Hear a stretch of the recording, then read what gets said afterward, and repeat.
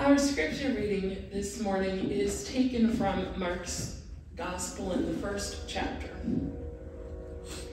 And so John the Baptist, I got mine done too. So John the Baptist appeared in the wilderness, preaching a baptism of repentance for the forgiveness of sin. The whole Judean countryside and all the people of Jerusalem went out to him, confessing their sins. They were baptized by him in the Jordan River. John wore clothing made of camel's hair with a leather belt around his waist, and he ate locusts and wild honey. And this was his message. After me comes one more powerful than I, the straps of whose sandal I am unworthy to stoop down and untie. I baptize you with water, but he will baptize you with the Holy Spirit. At that time, Jesus came from Nazareth in Galilee and was baptized by John in the Jordan. And just as Jesus came up out of the water, he saw heaven being torn open, and the Spirit descending on him like a dove, and a voice came from heaven. You are my Son, whom I love. With you I am well pleased. Let's pray. Lord, may the words of my mouth and the meditations of our hearts be found pleasing and acceptable in your sight, you, our strength and our Redeemer. Amen.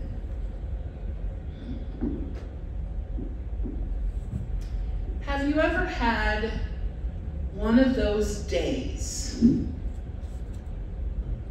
when you just wanted to have a do-over? A day when you wanted to take a mulligan and start again? I remember a guy telling me one time, you know, I have had a bad decade. There are so many things I wish I could go back and do differently.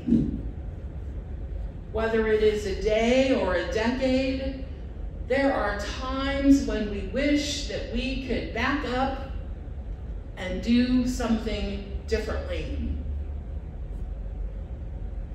Choose different words to speak, act in a different way, handle a relationship better. Sometimes we just want to do life differently. I think the wishing goes deeper than just doing differently. More than anything, we want to be different. and our doing arises out of and reveals our being who we are. How we see ourselves, one another, and the world. Being and doing are intimately connected. Wishing that we could do things differently and a deeper wish to be a different creation is really the wish for the first day. Think about with me this morning some of your first days. The first day as a married person. The first day as a parent. The first day of that job or vocation that you had been waiting for and working towards. The first day you took seriously as a matter of life and death, your faith. The first days are filled with light. They hold the promise of all that might be. There is an excitement, a newness, an innocence of first days. First days are vibrant and alive, full of dreams and possibilities. I imagine that is how God looked at the first day, in the beginning. No harsh words had been spoken. No feelings had been hurt. No relationships had been broken. There was no guilt or regret. There was only light. The light of life, the light of love, the light of promise and hope, the light of God. And it was good. The first day is always a day of creation. Sometimes in my work with people, someone will say, "Oh, Pastor, I wish I could go back and ...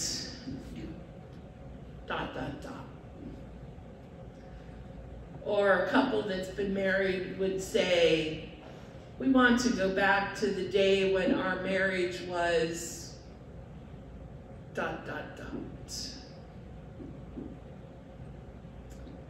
They're all looking for the first day.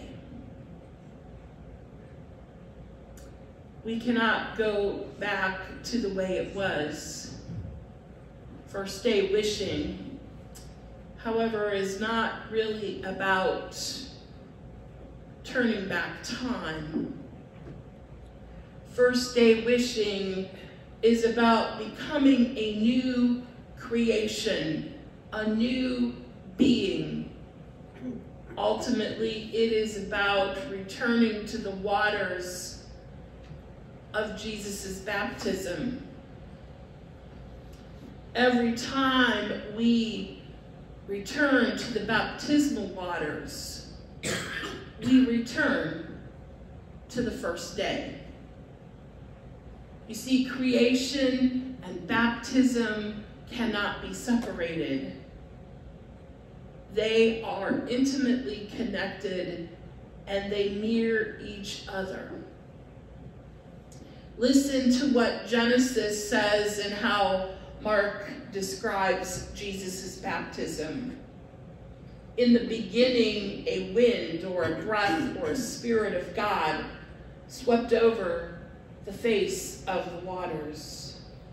At Jesus' baptism, the spirit or the breath or wind of God descended on Jesus as he came up out of the water. In the beginning, God said, "Let there be light." At Jesus' baptism, God said, "You are my Son, the beloved." In the beginning, God saw that the light was good. At Jesus' baptism, God was well pleased.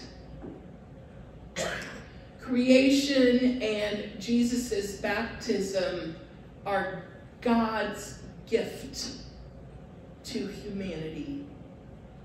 Everything God does is for humanity. Jesus did not need to be baptized. We needed him to be baptized. The baptismal waters did not sanctify Jesus. Jesus sanctified the baptismal waters. His baptism is not the means by which we identify with him, but the means by which he identifies with us. Our baptism allows us to participate in his baptism. Through Jesus, our humanity was present and baptized in his baptism. Our humanity was the humanity upon which the Spirit descended. Our humanity was the humanity to whom God the Father spoke and said, "I am well pleased." Our humanity was recreated in Jesus' baptism. It is the first day. In baptism, we are a new creation, a new being.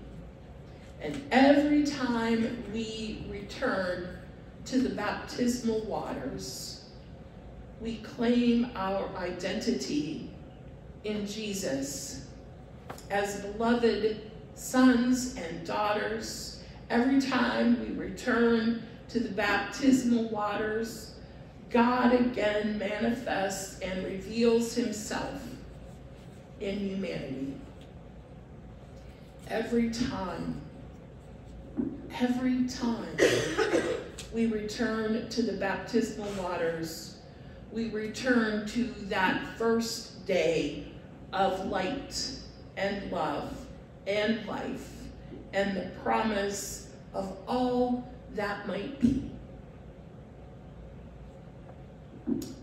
Whatever your life has been or might be now, the baptismal waters await you.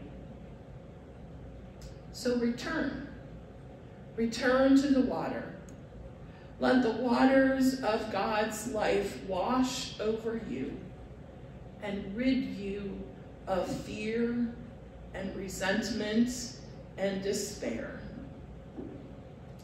Cannonball into the mercy of God. Immerse yourself into the waters of God's love. Splash in the waves of the deep gift that God has given, that we are all created in the image and likeness of God. Drift into the stillness of God's peace. These are the waters of new birth. So, my friends, we are invited to come into the water, because the water, it is fine. Amen.